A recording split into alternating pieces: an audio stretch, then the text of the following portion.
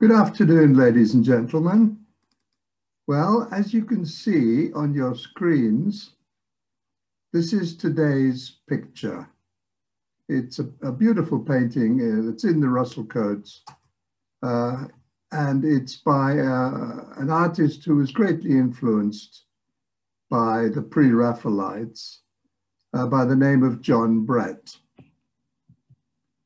Now, if you look, first of all, at the white arrow, you'll see in the middle, lower middle of the screen, you'll see a ship which is just about to go under the waves. This is the subject, really, of today's talk. The blue arrow shows you a lifeboat which is pulling away from the sinking ship. And both of these elements, of course, are very small compared to the enormous sky and clouds you see, and also, of course, the surging waves. I'd like you to take a moment just to have a look at this painting and make your own mind up, form your own impressions, if you will. I've pointed out two of the elements, but as you can see, it's a lovely, lovely sunrise. The clouds tinged with red. You've got cumulus clouds at the bottom near the sea. Higher up, you've got cirrus. And in fact, behind the clouds and above the clouds, you have a lovely blue sky. Now, this is what I'm going to be doing today. I'm going to tell you about the painting itself. We'll have a good look at that. I'm going to tell you about the reality of the sinking of the ship, which was called the SS London, the steamship London, bound for Melbourne in Australia from Gravesend in England. And then finally, I will be telling you a bit, all the information I've been able to get, in fact, on John Brett, the artist. So here it is, Christmas Morning, 1866 is the title. It's by John Brett. It was painted in 1868, oil on canvas, and I would really recommend that when this pandemic has been vaccinated out of existence, which hopefully will be soon, we can all go into the museum, go into the Russell-Cotes, and walk into Gallery 2, where on the east wall, you will find Christmas Morning 1866. In terms of dimensions, you've got a height of 151 centimeters, and in terms of width, it's 245 centimeters. Brett himself was 37 years old when he painted this. Now, as we look at it, it's fairly clear that 2/3 of the canvas consists of sky and clouds. A third, the bottom third, is the sea and the waves. It was a gift of Sir Merton Russell-Cotes in 1921. 1921, of course, the year that Sir Merton Russell-Cotes died. Now, there are a number of anomalies associated with this painting. I'm going to introduce the first one now.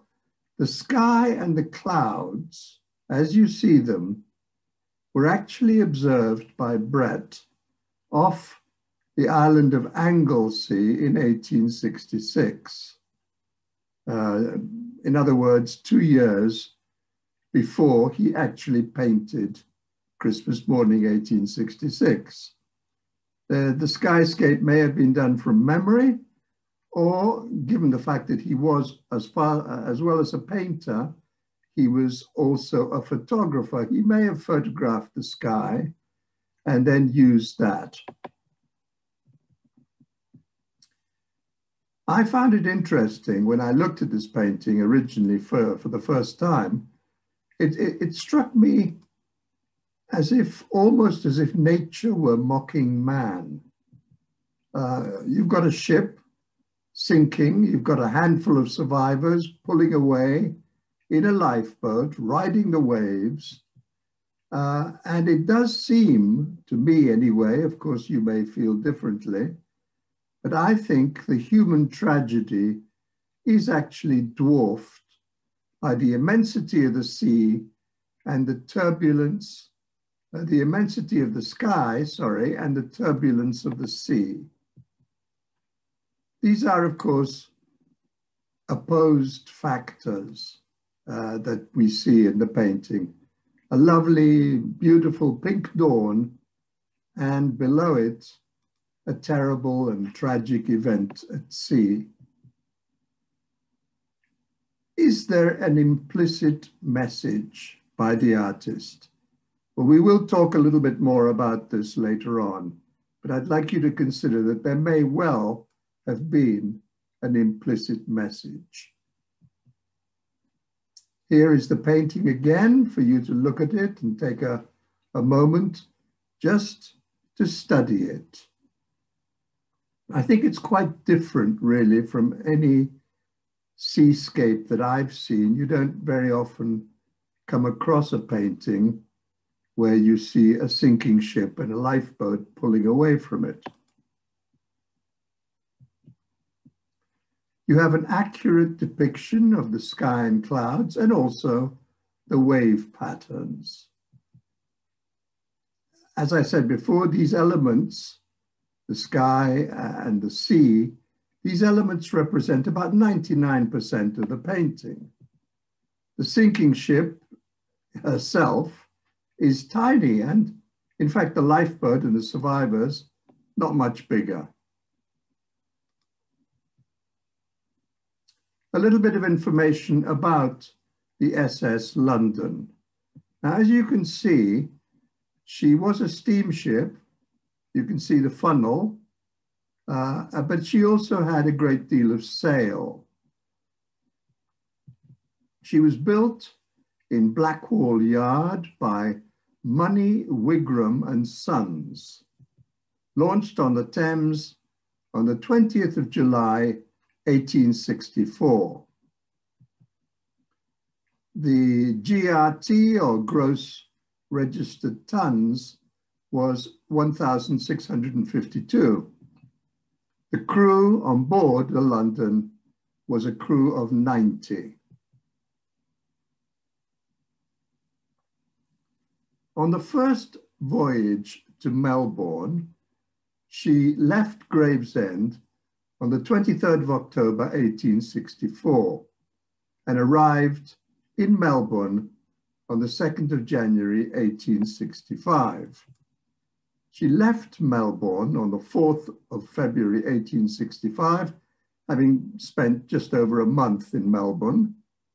She was carrying 260 passengers and 2,799 kilos of gold. She arrived in Gravesend on the 26th of April, 1865. Now, the second voyage to Melbourne, she left Gravesend at the end of May, 1865, and arrived in Melbourne on the 4th of August, 1865. Again, she spent a little bit over a month in Australia, left Melbourne on the 9th of September, 1865, and she was carrying, at this time, 160 passengers and 2,657 kilos of gold.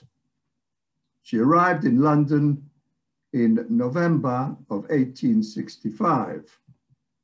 So in both cases, this is, we're talking here about a 6-month return voyage. We come now to the third and final journey to Melbourne.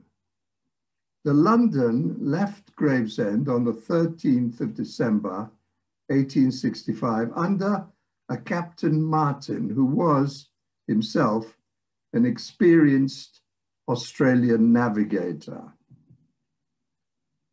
On passing Purfleet and observing the London, a seaman on the shore said, "It'll be her last voyage. She is too low down in the water and will never rise to a stiff sea." These turned out to be prophetic words. She was due to take passengers from Plymouth, but she was caught in bad weather, and so Captain Martin decided to put into Spithead near Portsmouth. She arrived safely in Plymouth and left Plymouth on the 6th of January, 1866. She was carrying 239 passengers and crew and a very heavy cargo of iron and coal. Now, 3 days out, she was in the Bay of Biscay, and she encountered a storm, very heavy seas. I'm sure some of you have traveled across the Bay of Biscay, and you will know, I suppose even if you haven't traveled through it, we all know that the Bay of Biscay is famous for its bad weather. On this third day out, January the 9th, the cargo shifts and the scuppers are choked, and this forces the vessel even lower in the water. Then huge waves pour water down the cargo hatches. At this point, Captain Martin decides to return to Plymouth, and this, in fact, was a fatal error of judgment. Why was it bad for him to decide to do this? Well, quite simply because he headed back straight into the eye of the storm. Here's a representation. If you look at the stars, they'll show you the route she was taking. Of course, she would have bypassed the Iberian Peninsula and headed down south along the west coast of Africa and round across the Indian Ocean to Australia. On the 10th of January, the sea carries away the port lifeboat, and then another wave carries away the jib boom, the fore topmost, and main royal mast with all spars and gear. The next day, the 11th of January, a huge wave crashes on deck, smashes the engine hatch. As a result, water enters the engine room and extinguishes the fires. With the ship dangerously low in the water, the captain decides to abandon ship. 4 lifeboats are launched, but 3 of them, tragically, are immediately swamped. When the only remaining lifeboat is 100 yards from the sinking ship, the SS London goes down stern first. Of course, this is what you see in Brett's painting. As she sinks, all those on deck are driven forward. And this is a very poignant detail. The last thing heard from the doomed ship by the people in the lifeboat is the hymn, Rock of Ages, being sung. Then, according to witnesses, she is swallowed up forever in a whirlpool of confounding waters. As a result, 220 souls on the SS London are lost. There are 19 survivors in the lifeboat, 16 crew and 3 passengers. Here's a painting that appeared at the time, because don't forget, the sinking of the London was a very big story at the time, reported in the media, in the newspapers, both in Britain and in Australia. This is quite a good representation, I think, of what must have happened. And of course, there you can see parts of the rigging are floating in the sea. The ship is tilting down, stern first. People on deck. It must have been an absolutely awful moment. And the one lifeboat pulling away. Please note the time of the sinking. This to me looks as if it were perhaps still at night. I'm not sure that that isn't moonlight reflected on the water, but the time of the sinking, I will ask you to bear in mind. Now here's a close-up view of the lifeboat that we see in Brett's painting. If you look at it, I'm sorry it's not terribly clear, but if you can just give a quick look at that, you'll notice that there are only 6 or 7 survivors in the lifeboat. And this, as you know, is not what actually happened. There were 19 in the lifeboat. But for his own reasons, Brett has chosen to represent only a very small handful of survivors. As I said, 19 survivors in reality, 16 crew, 3 passengers. They were lucky actually, because the lifeboat was almost swamped at one point, but they managed to bail it out. And on the next day, the 12th of January, the 19 survivors are picked up by the Marianople and taken into Falmouth. Now here's another anomaly. In fact, the SS London did not sink on Christmas morning 1866. She sank much earlier in the year, on January the 11th, 1866. Brett has compounded the tragedy by setting the sinking on Christmas Day, which, as we all know, is a time of great happiness and family celebration. So there it is again. The ship disappears beneath the waves and a single lifeboat pulls away. Now, as I said, it was greatly reported in Britain. Here's a poster which is announcing this terrible catastrophe, startling narrative, appalling catastrophe, the wreck of the steamship London.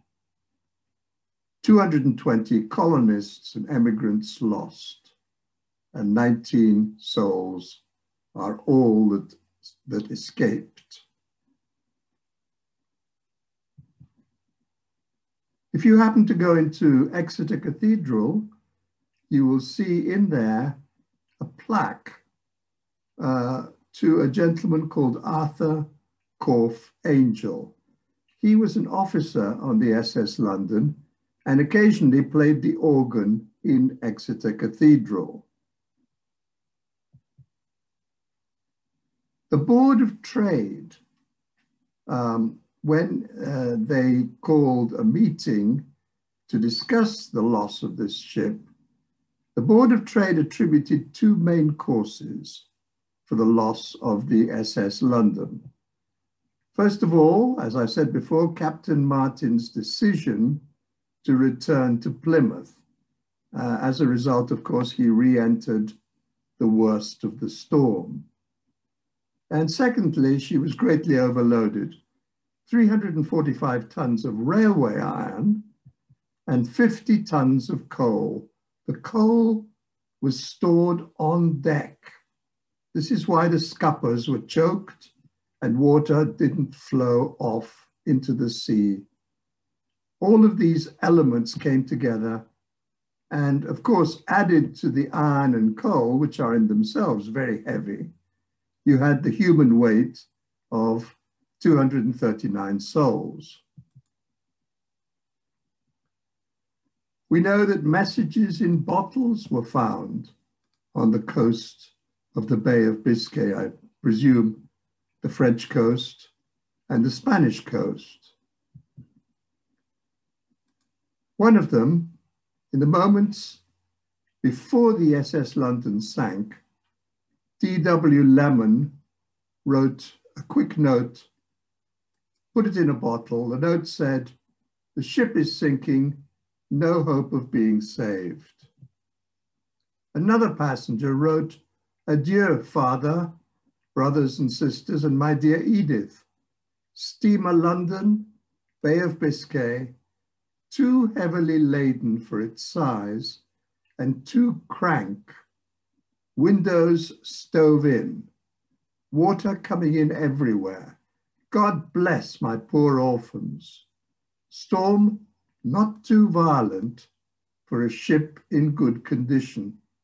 This, I think, is very important. The gentleman was making it clear that the ship was not in good condition.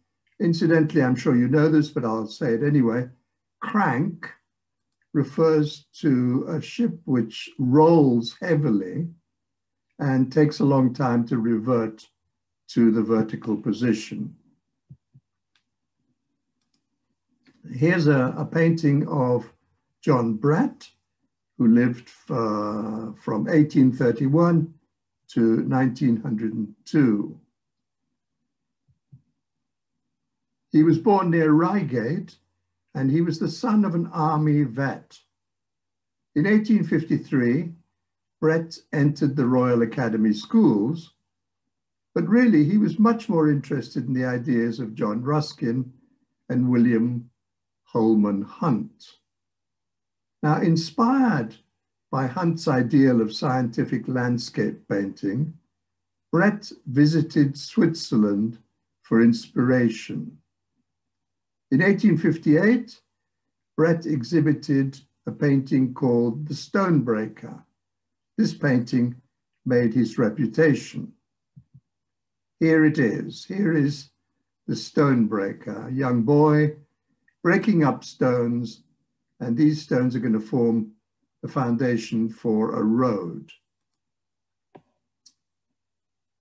Great detail, as you can see, has been given to the vegetation, to the leaves, the flowers and plants all around. The Stonebreaker was greatly praised by John Ruskin. He advised Brett to travel to Italy and paint the Val d'Aosta, which Brett did.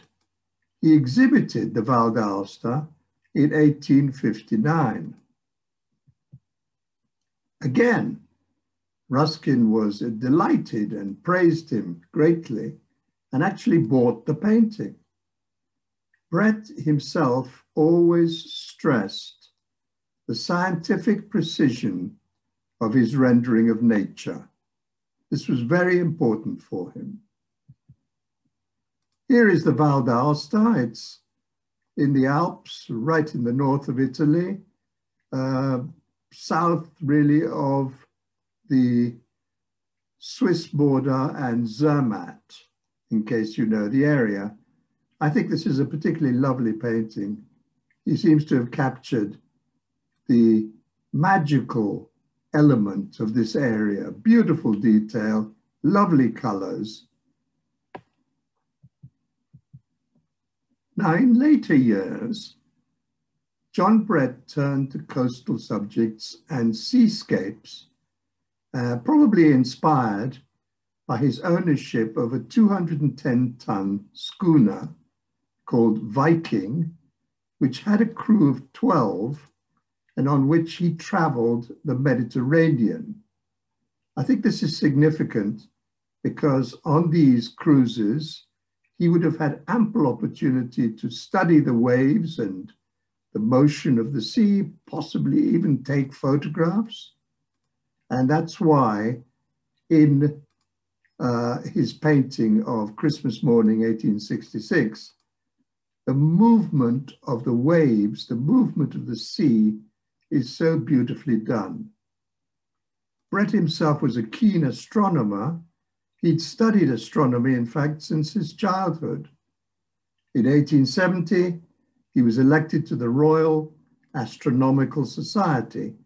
He died in 1902, aged only 71. Now, as a result of the loss of the SS London, attention was drawn to the terrible condition of the so-called coffin ships. They were called coffin ships because in many cases, the ships were worth more to their owners if they went down, presumably for insurance reasons, than if they continued to ply their journeys and voyages across the seas. Seems extraordinary, really. The ships were not maintained properly and, as we've seen, greatly overloaded by greedy owners. I ask myself, of course I have no way of knowing, were there enough lifeboats for 200 plus passengers and crew? Assuming 20, 25 to a lifeboat, at least 9 or 10 lifeboats would have been necessary. We know, in fact, that even 60 years later, the Titanic did not have enough lifeboats, as I'm sure you've seen if you've watched the film Titanic and even A Night to Remember with Kenneth More. Anyway, as a result of this terrible loss, Samuel Plimsoll campaigned to reform shipping in order to avoid such disasters. Even so, it took a few years for reforms to come into effect.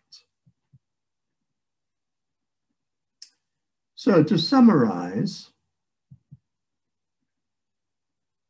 I have this to say: given that Brett made fundamental changes to the reality of the sinking of the SS London, and that the ship herself in the painting is so tiny, literally a couple of brush strokes, I do find myself perplexed. And in reaching for some sort of an interpretation, I've concluded that the disaster seems to be almost secondary in importance to the natural conditions of sea and sky. And of course, I ask myself, why? Now, Brett was known to imbue his paintings with moral significance. Therefore, could he be telling us that although terrible human tragedies occur, especially when man is irresponsible, nature remains beautiful and indifferent?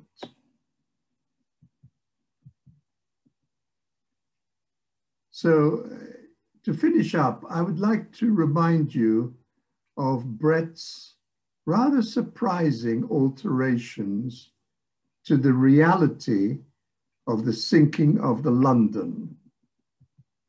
First of all, the date is inaccurate. She sank on January the 11th, 1866, not December the 25th, 1866. The number of survivors is inaccurate. 19 were saved, not the 6 or 7 as shown in the painting. And the time of the loss is inaccurate. The SS London sank when it was still dark, not as the day was dawning.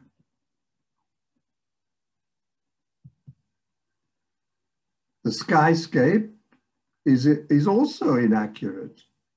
This wasn't a skyscape that he would have seen in the Bay of Biscay, but rather he saw it off the island of Anglesey.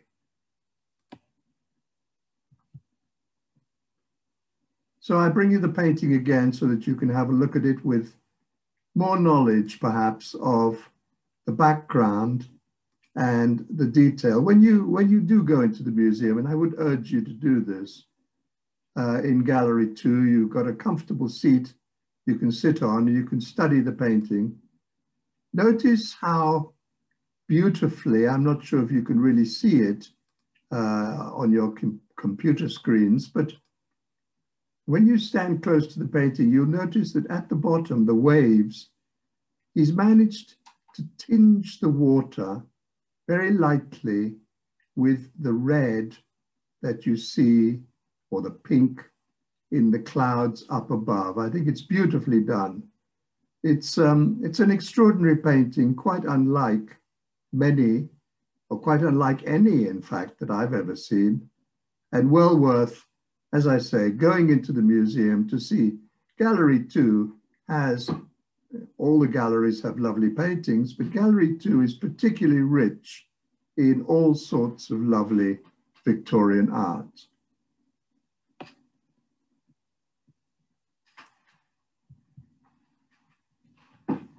In parting, I suppose, really we must spare a thought for the 220 souls who perished.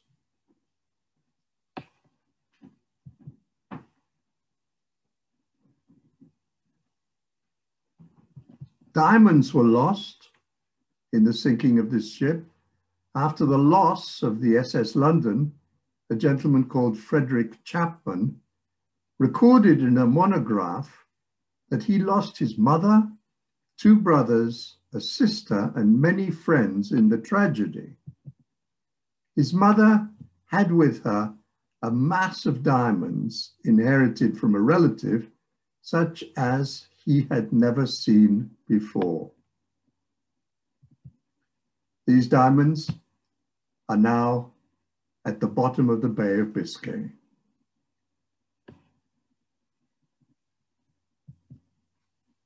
Well, that's it. Thank you very much for your attention, and I'm now happy to answer any questions you may have.